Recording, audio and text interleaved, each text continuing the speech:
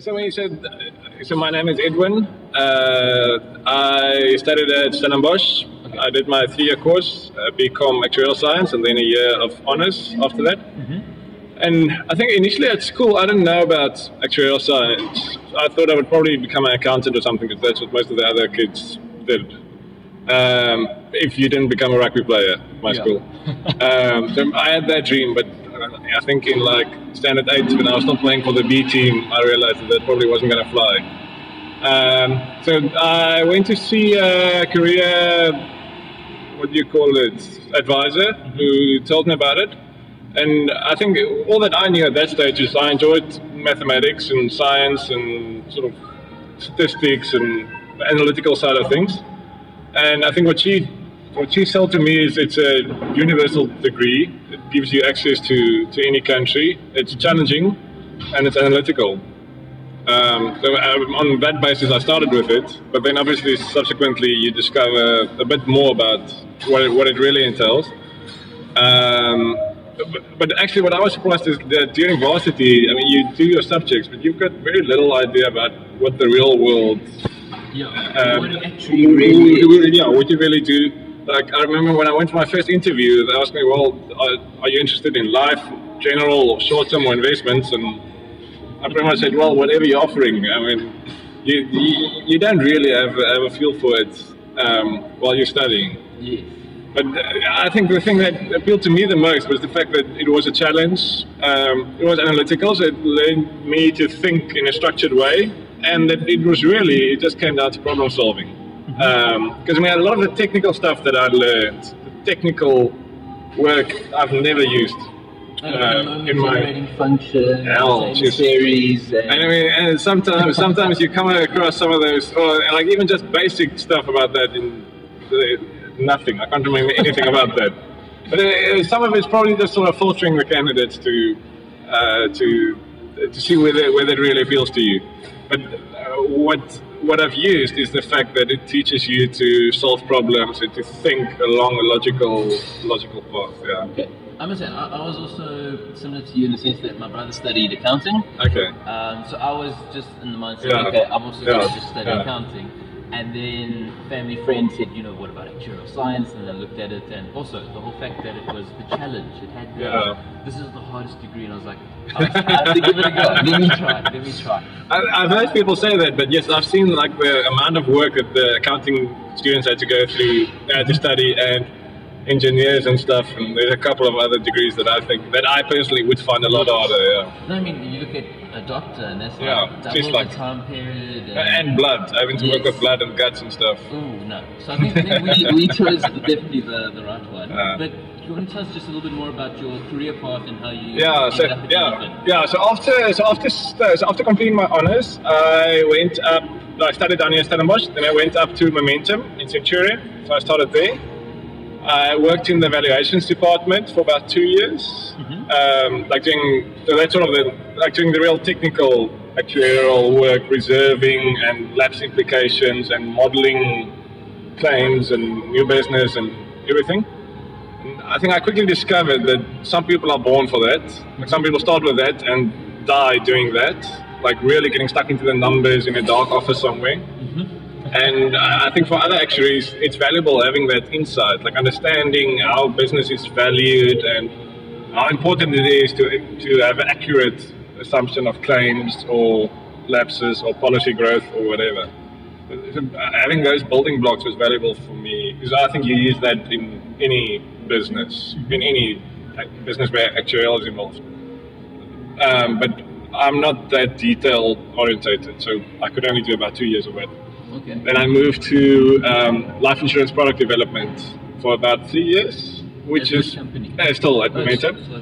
But in that role, it was more use that communication skills, that being that liaison between the understanding the actuarial part and how premiums are calculated and why you have this exclusion and whatever, and being able to explain that to brokers and consultants and the market out there. So that was a bit of those skills that I developed.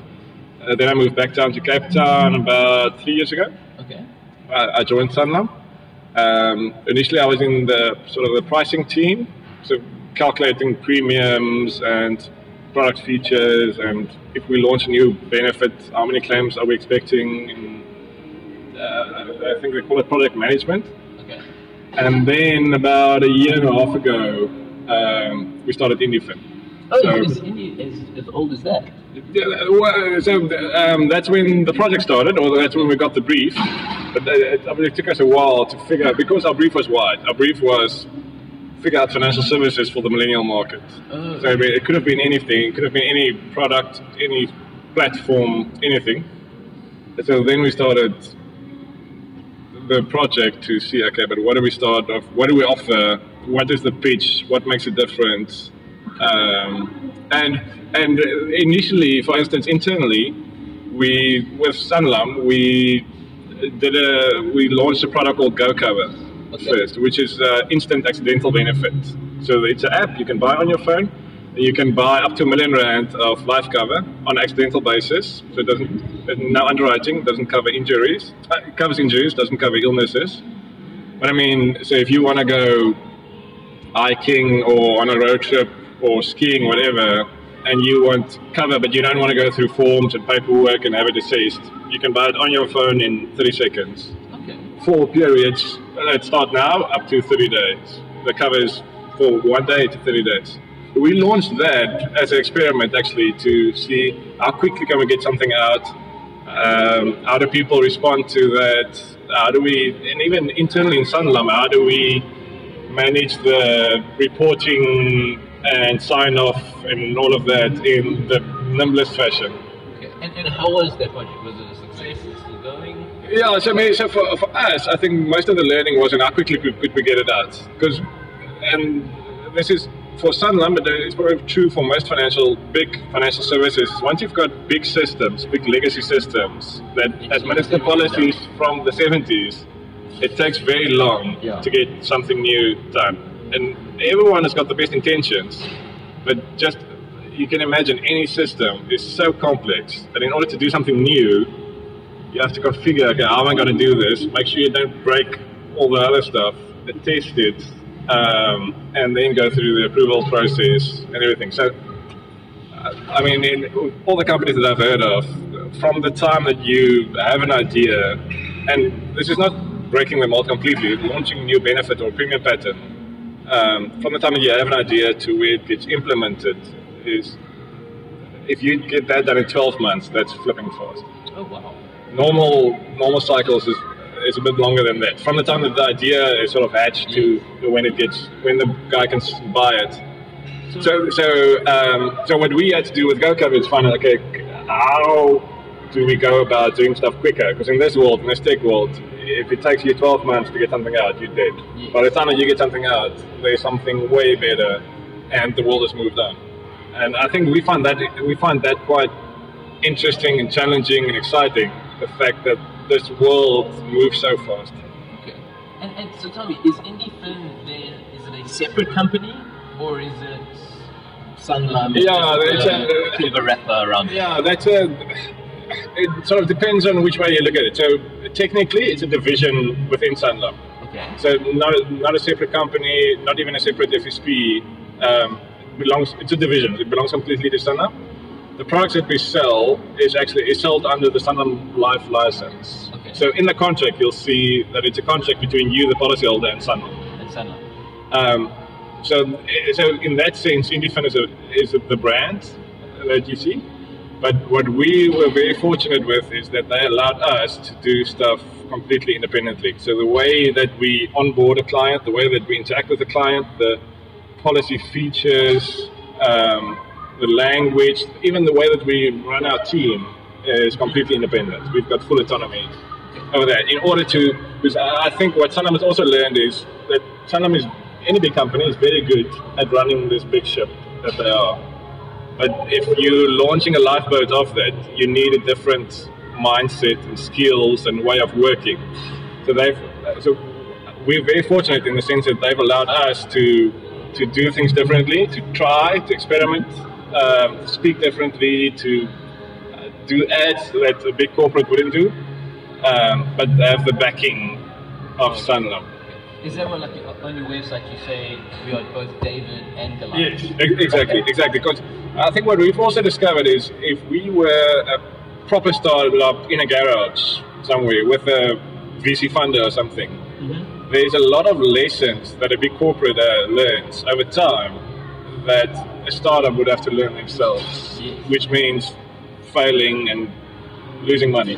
So, I mean, just in the compliance support that we get, we can tap into from Sanlam, the way that they assess claims, the knowledge in underwriting, all the legal minds there, the other actuaries that look at things and point out things to consider.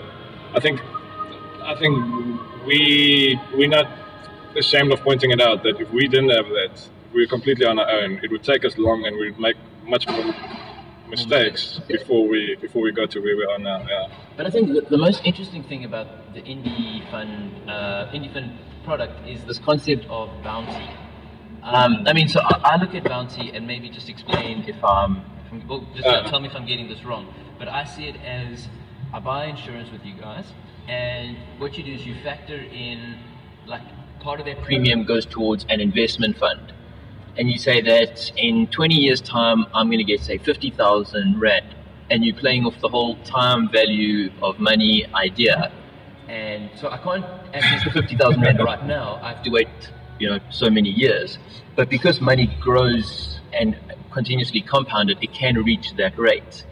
Am I correct in saying that's what the bounty is, or is it something? That's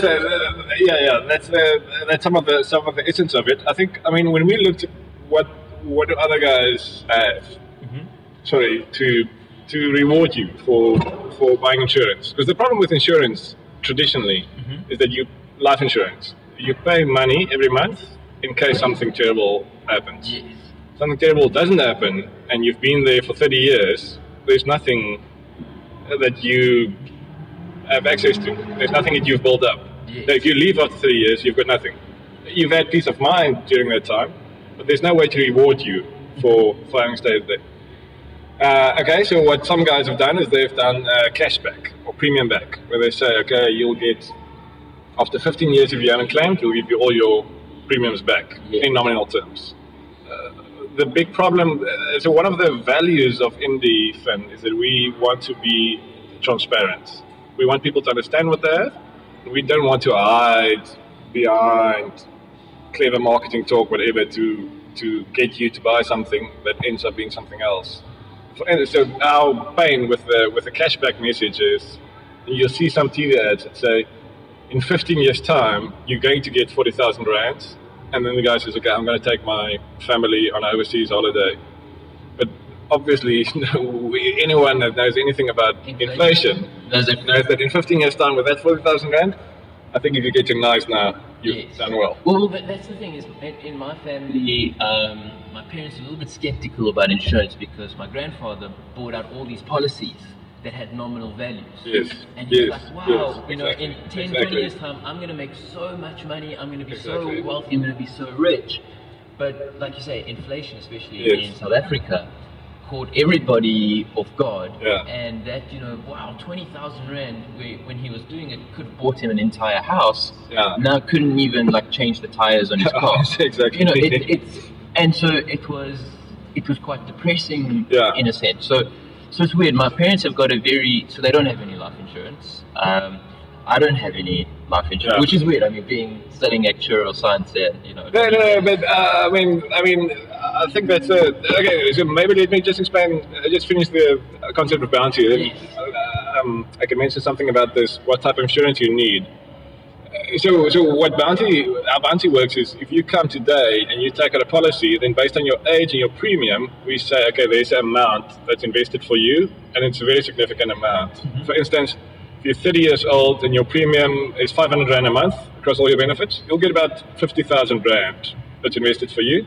The difference is that is in today's money, and that gets invested, and you can then choose, do you want this 50,000 to be invested in equity or bonds or property or cash or whatever? You get the return according to what you're investing in, but all the growth is yours. So it's 50,000 Rand in today's money. if in a year's time it's grown to 55,000, then you've got 55,000.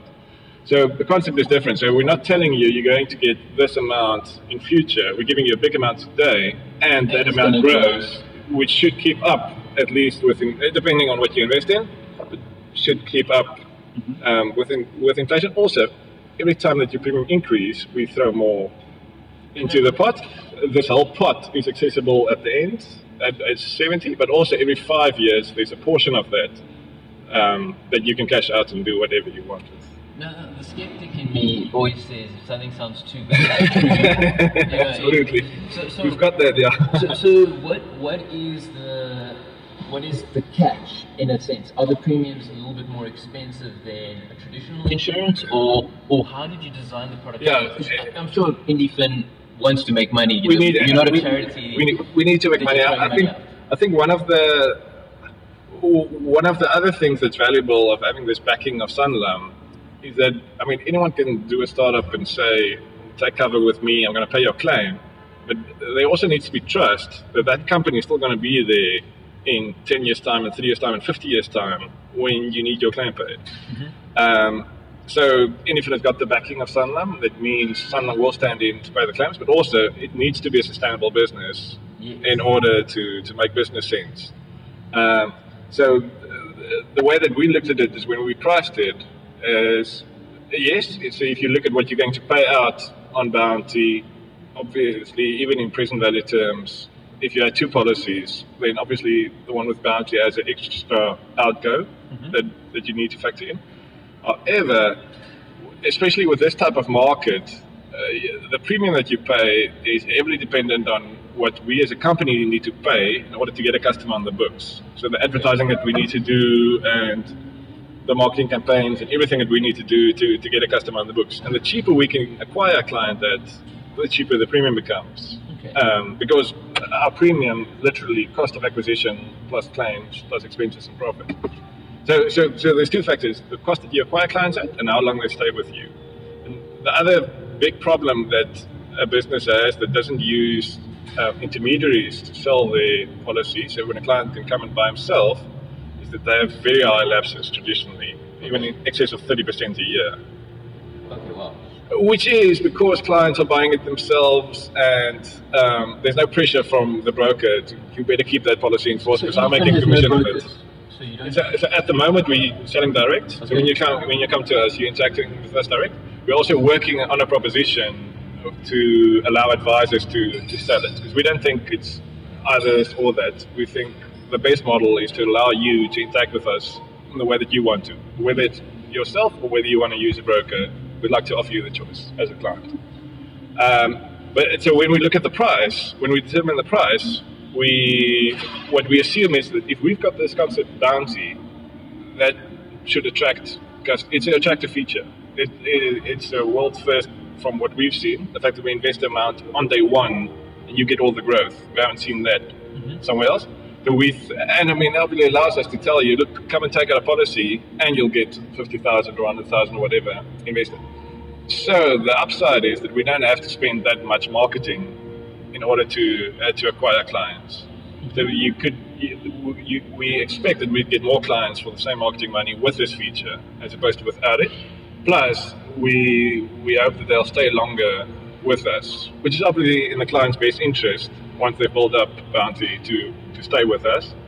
And those two factors mean that actually, if we had to offer another policy that didn't have bounty, and we priced that policy as a different entity or whatever, we had to do marketing on that policy and assumed worse persistency, that policyholder would end up paying more because it's more expensive to get them on the books, and we assume that they lapse earlier. Because I mean, this is the interesting thing about insurance, is that people are coming up with these creative ideas. I mean, there was a company, I think it was called Channel for Life, where it was a referral system or a marketing network. So I would then sell insurance to my friends, and then I'd get a little bit of their premium. And I think Sanlam was involved with them somehow. I don't know if they were using the license or something like that. But I don't think they've been as successful as how they wanted to be.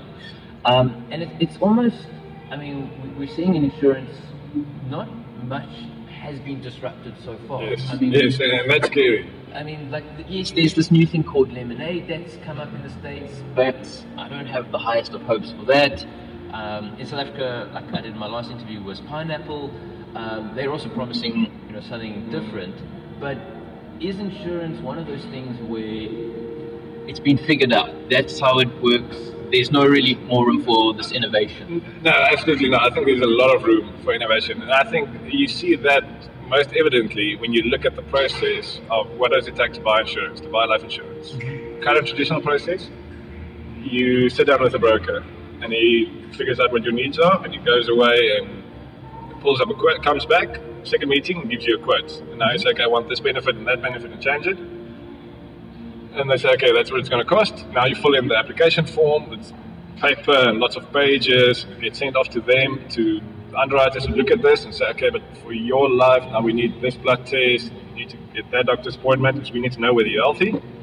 And you need to tell us more about how often do you fly and when do you dive and stuff. You give them the information and get the test done, goes back to them, and they say, okay, so based on all the facts now, your premium's a bit more than what we told you initially, but because new facts have come to light. Then you say, okay, but now I want less cover. Goes back to them. The reinsurers have to say whether they're happy with the case. And the whole process has got multiple handoffs between the broker and the underwriter and the admin person and the reinsurers or whatever. And it takes a long time. It can take up to 6 weeks as long as that. to get a policy. Now, I think the scary thing is when you work in the industry, you're so used to that's the way it is that it doesn't shock you. If you're used to ordering an Uber now, stop here in 5 minutes, or Airbnb, or buying something online, and everything is instant. I mean, the example that I like to think of is that if you want a date, you can go onto dating sites and get a date tonight. You swipe right a couple of times. But if you want to buy life insurance, you go through this process. And I think that for me is the clearest example of the fact that the life insurance industry has to evolve and will evolve. And I think that's why we think that what we do will add value. And I think in a couple of years' time, it will be the norm that you can take out insurance on your phone in a couple of minutes and have a quality product. Everyone will move there. So it's just about figuring out what's the best way to get there. It's weird because insurance is one of those things where you need to educate the consumer. Absolutely. But you need to do it in a way that isn't depressing. Like I was reading through your website and you start talking about I was reading what's it called, the disability one. Yeah. That would probably be the one that I would take up. Yeah. And they're like, okay, yeah, that was depressing. And it is quite, I think we don't like to talk about death. We don't like to talk about losing our eyesight. So the easy way to market it is to go along that route. To say, do you know 1 in every 3 people get cancer? Do you know there's a very good chance if you smoke you're going to die in the next 10 years? It's easy to use the scare tactic. I think what our philosophy is that insurance is good. Insurance is a social good. The fact that if something happens to me, my wife and my kids can get an income for as long as I would have worked to sort them out, to help cover for them. That is a very, very good principle. And the fact that everyone pays a small amount monthly, and whoever are the unlucky ones that have to claim quickly can get this big payout. So I mean, it's really pooling of risks and a whole community and everyone in the fund contributing together so that whoever has the bad luck is financially sorted by the product. So that's a very good system. I think the problem is that it's such a hack to get a policy, to go through this process in order to get covered. Plus, the products are so complex that I think there are actuaries in the market who don't understand how it works. And that's just the beast that we've created, because everyone tries to differentiate on product. So adding features and bells and whistles and another thing that you need to decide on, and do I want my premium to grow by 5% or 5.5%? So there's such a lot of features that you have to negotiate. Well, and there's no way that the client can know what's best. Yeah, I mean, it becomes incredibly difficult for, say, someone like me who studied this stuff to compare to products. It's virtually impossible. There's excesses, there's, like you say, this one's got an exclusion, this one's got a step premium increase, this one's got a limit, and you're like, unless you've got like a calculator and a model, and there's so many that are offered out in the market that there's a lot of confusion. Which I think for some people that then just makes them just not make a choice. Exactly, that's exactly what happened. So that's exactly what our philosophy is. We try to keep it as simple as possible. So we don't offer choice on how premium grows, or what is the waiting period before disability product starts, or when does it end, or how long you. Normally, something stupid.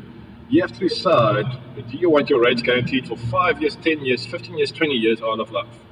And you pay a different premium for each of those options. But the guy on the street doesn't have a clue on what's best for him. And we just make a good choice, and then exactly doesn't make a choice. So on anything retail, anything that you buy online, there are too many points where you have to make decisions. You just drop off. So our philosophy has been that we have designed our products and our process to be as simple as possible. So you don't have to make unnecessary choices. So we'd rather create something that's best for the majority and to try and cater for every single niche need, and to have a product with a contract of 200 pages, because you've got all of this complexity that you need to try and understand. So we intentionally keep our products as simple as possible, but still delivering high quality that we ourselves buy. I think that's our motto. We need to design, because it's easy to design a crappy product that there's lists and lists of exclusions that you don't pay for. But then you also have to ask yourself, is that something that you'd buy yourself? So our philosophy is we create a product that we are happy to buy ourselves in the first place, and then it should be good enough for the market. Because that's the thing. There's those stories of people who bought, say, funeral insurance, and they've been screwed over because it didn't include this type of death, and families are left cold. So I know there's a lot of anger around the insurance industry, and that was one of the things a company like Lemonade said, that we're only going to make so much profit on each policy. If there's any risk profit that we're going to make, choose a charity and we're going to donate it to that. And I see Pineapple also want to try and go this whole transparent route, saying we're also going to take just a set fee, and the rest gets kind of distributed to people and lower premiums going forward. Does IndieFin see that the need for transparency or limiting their own profit as an important component? And if so, how are they? I think transparency is massively important. Something simple like making your engagement with clients, in the questions that you ask, making it easy to understand what are you asking them on your contract wording, or when we chat to clients, whatever, having humans that talk human language as opposed to massively technical jargon. So I think transparency is in every part of the business, not just in how much profit do we make. We've got articles, we've got a section on our website with a list of articles on what is this benefit, and can I skip premiums, and what happens if this happens, to explain all the features. And one of our articles actually states how much profit. Now, obviously, you make a different amount of profit on different benefits, but it gives a clarification of how much of your premium goes to covering your risk, how much covers expenses, and how much is left for profit. And we're not scared to put that out there. In life insurance, obviously, it's a bit different than short term, because we need to build up reserve. So we need to keep some money back for the guys going to claim. If we've just got 5 guys paying premiums, and one doesn't claim that year, we can't give all the money back, because next year when someone claims, you need to reserve in order to pay it off. But we absolutely believe that you have to be transparent in your whole business. And tell me, have you guys gone live yet? Like, can you go and... You can go and buy, So our strategy is that we need to introduce this brand, IndieFin, to the market. So our first radio ad started this week. On KFM and iFelt. And you'll hear when you listen to the ads also, it's much more informal, tongue-in-cheek. It's a different kind of voice that we speak with. So that started this week. We optimizing our site and the process and everything the whole time, because I think that's this kind of industry, and offering a product on this channel digitally allows you to improve it as you see our clients interact with you and as you become aware of what clients want. Because at the end of the day, I think if you launch something and you leave and you say that's what it's going to be, you're missing out. So we are continuously making changes to how do you get to the quote screen, how do we explain these features to you based on the feedback that we get. And we're lucky that our clients so far have been willing to, we've got a live chat for instance, and they've been willing to tell us, I don't understand this, what do you mean here? For instance, initially when you got to our quote screen, you had to choose what you want, and if you weren't ready to buy, you have to come through the process again, you had to fill in all your details again. And the client said, but I'd like to buy, but I can come back tonight. Can you save my progress? We said, okay, obviously that makes sense. Yeah. So we added that feature that you can save your progress and come back to it. So we're adding features the whole time to try and make it a better experience for clients. And you don't have to answer this question, it is sensitive, but how many people have signed up so far? Has it been more than expectations, or are you still a little bit behind? Yeah, so the way that we look at it is there was different ways that we could do this from the start. So we could have, the traditional way would have been to wait, build a prototype, get it out in the market and test it with people and make changes and play around with it until we believed it's optimal and then launch it. But then you end up getting closer to that 12-month release cycle before you go out. What we tell ourselves is we want to go out as quickly as possible. We want to have that ability for someone to buy as soon as we're sure that we've reached the minimum criteria. And that way, obviously it takes longer to build up clients, because the first thing that I think the founder of LinkedIn said, if you aren't ashamed of your first version, you waited too long to launch. So, I mean, that's a bit of a cliche, but even now, when we look back at what our process was like, what our first quote screen was like, we think, okay, that was minimum. It's improved now, and we know, I mean, in a couple of weeks' time, we're going to have a better version already. So our strategy was to get out as quickly as possible. The phase that we're in now is that we're optimizing our process. So what do you see when you land on the page? How do we explain what our products are? How do we explain Bounty to clients so they understand? How do we show clients how to get a quote? When they get to the quote screen, what do they see? There's a lot of that we're optimizing at the moment.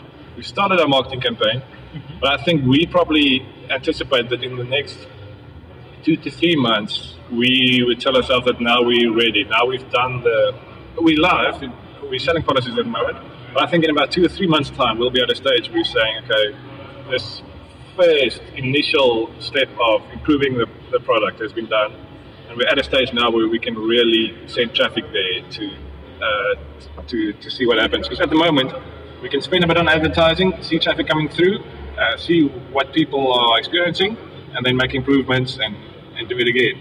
Okay. So we're at that stage where we're still getting our initial offering optimized before we can really open the taps and make a big whirl about it. Yeah. You're kind of using that whole actuarial control cycle. That's exactly what it is. You define the problem, you develop the solution, and then you're monitoring it, and it's that feedback. That's exactly what it is. The problem with the industry is because you've got a legacy systems, it takes you 12 months to do that.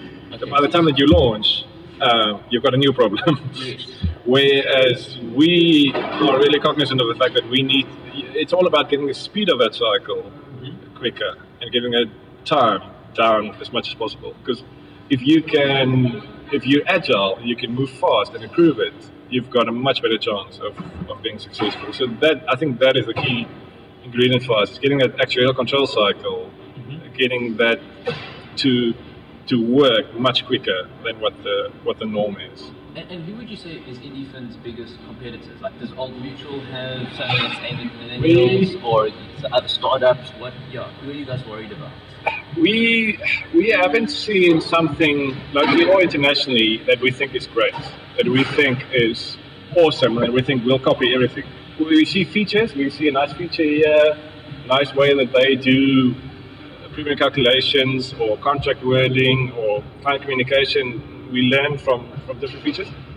We haven't seen one compelling offering internationally that we think is the golden standard in life insurance. There's a lot of guys that do very quick life insurance where you can buy in 30 seconds, but then you buy accidental cover or cover with millions of exclusions. So offering quality, fully underwritten benefits online with a seamless process, I haven't seen that yet. I mean, also, I think our market still has to evolve for people to go online and to buy insurance themselves. Our market still has to grow into that, and that might take years.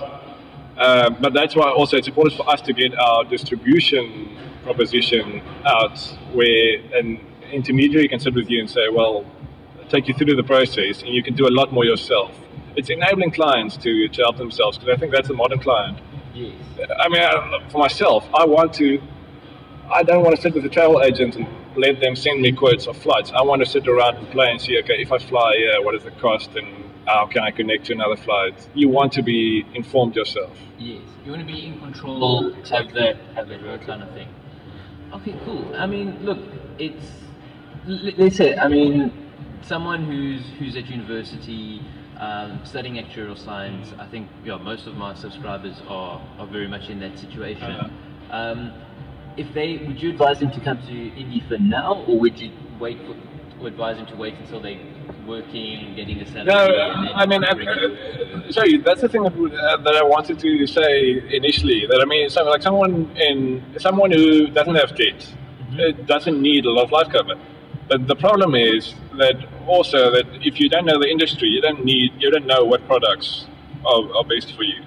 So for instance, if you just start working, you don't have debt, you don't have dependents, all that you really need is to protect your income. Yeah. So through our process, when you tell us, well, I don't have dependents, I don't have debt, this is how old I am, this is what I'm earning, we can help you to, if you want, when you get to the quote screen to say, well, in your situation, it would make sense to take this benefit because you've told us this is your need. You want to protect your income, and this benefit does that exactly. I mean, I think anyone at university, for instance, doesn't need to protect debt or whatever, but I mean, they might want cover for cancer or some serious illnesses. Because I think that's the one thing. We used to think that heart attacks and strokes and cancer, all of that happens to old people. No, I think everyone these days knows someone who's had cancer, for instance. I mean, you might just want to buy some cancer cover. But I think what we're trying to do is not only sell products, but also offer a lot of financial education. If people, we know that, I mean, there's no doubt about it, that the level of financial literacy in South Africa is appalling. And I think industry, financial product providers needs to do more to educate clients about what they need and what's the best, and just to explain, why do you need insurance, how does it work, even how does interest work, where to invest in, all of that, like even base level of detail. So what we're also busy with, and some of the articles are there already, is information that just explains more around financial literacy almost, in a sense, because I think if clients are more empowered and are more knowledgeable, they can make better decisions. Okay. Hey, look, I mean, I think we've done very nicely with the interview, so I'm going to ask just one last question, but so I'm going to ask it, but feel free to also add in anything else that you want to say or any last thing. But John, where do you see the future for IndieFin? What is the grand vision? Is the vision to just stay in South Africa? Is it to go international? Is it to create an artificial intelligence so the entire process is automated? What do you see the future is? I think one of the things that I personally find most exciting about IndieFin is that we don't know what we're going to be busy with in Feb next year. Okay. If we look where we are now, like 2 months ago, we thought we would be working on different stuff now. We really learn and discover a lot as we go. Having said that, our idea is obviously to be, at the moment we offer life insurance, is to offer the whole suite of financial services. Okay. Short-term, maybe banking, investments, ability to invest offshore.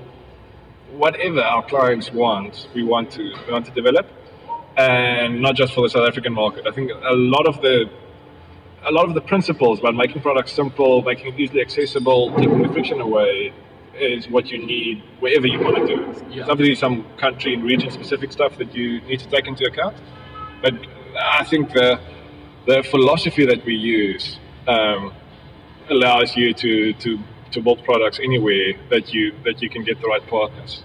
So we're very excited about, and I mean, while we don't know what this is going to be like in 5 years' time, we're very excited to what it can become. Yeah. Okay, no, perfect. Thank you. We do have the coffee shop asking us to pay the bill and get out of the place. Well, they kick us out. So we are going to end the interview there. But thank you so much for coming and spending time with us. No, it's a pleasure. Awesome. Enjoyed it. Thank you. Cheers. I'll just turn it off here.